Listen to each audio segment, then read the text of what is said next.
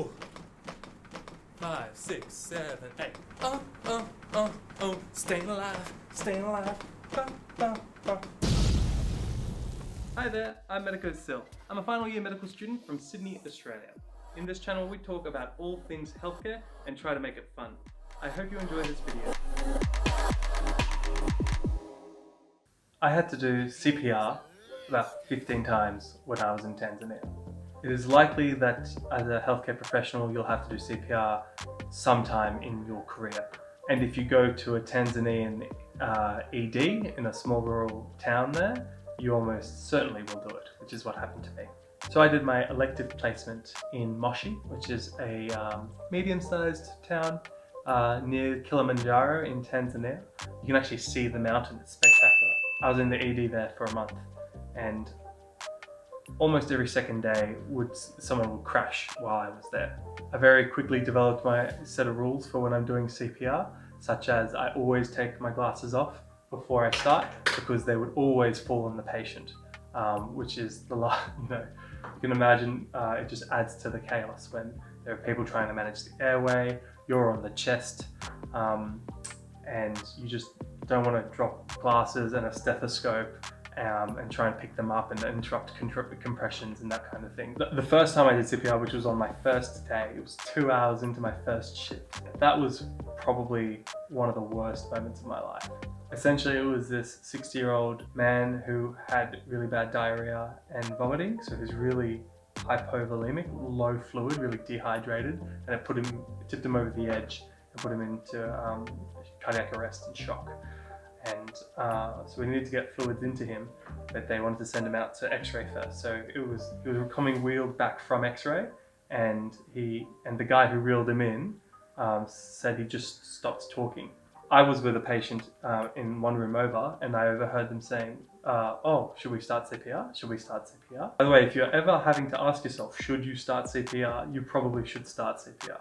CPR was commenced, and I jumped in as well. Yeah, the worst moment was not doing the CPR, but when the ribs, his ribs had cracked from previous compressions, and having to press on, broken ribs, and just feeling that crunch it still gives me a very kind of strange, uncomfortable feeling.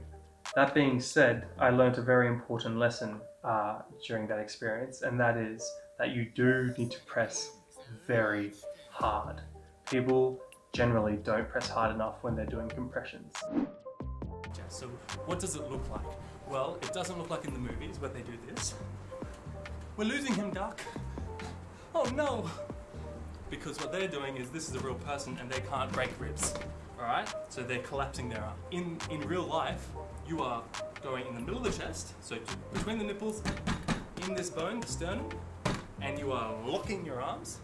My whole body weight's on top of them, and I need to go 1/3 the depth of the chest. If I'm not 1/3 down, I'm not going deep enough. Okay? You need to collapse the heart and let it refill. Collapse the heart, let it refill. So I'm 5, 6, 7, 8. You can sing a song to help you. Staying alive, staying alive.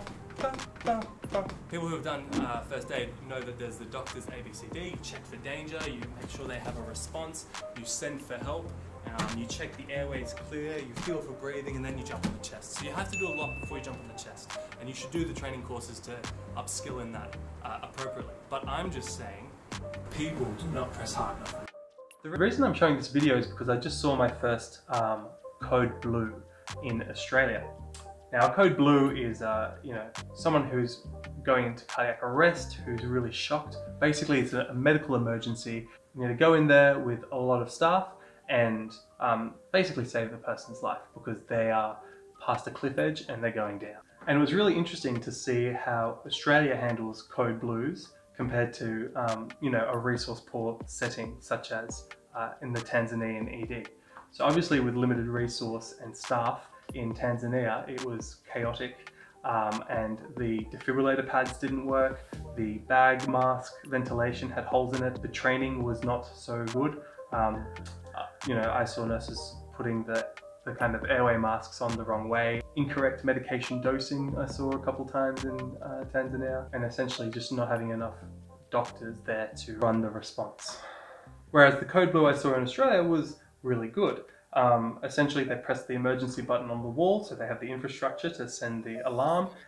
Within a few seconds, you have doctors and nurses there without needing to delegate too many tasks. There'll be someone managing the airway, someone repositioning the table, one person on each arm putting IVs in to get access, and someone else taking a history.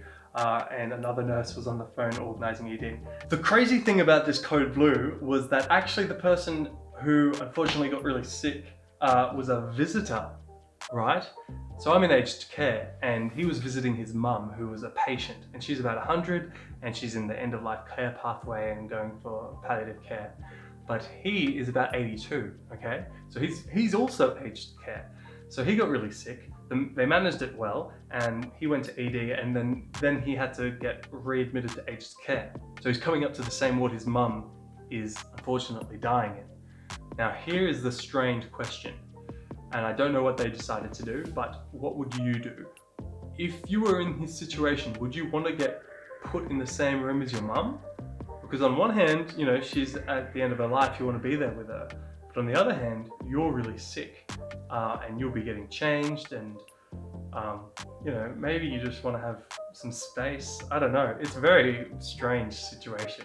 Okay, that's all I wanted to say. Please like and subscribe. I'm happy to wait. You done? Good. I know you didn't, but you should. And I'll see you in the next video. Thank you.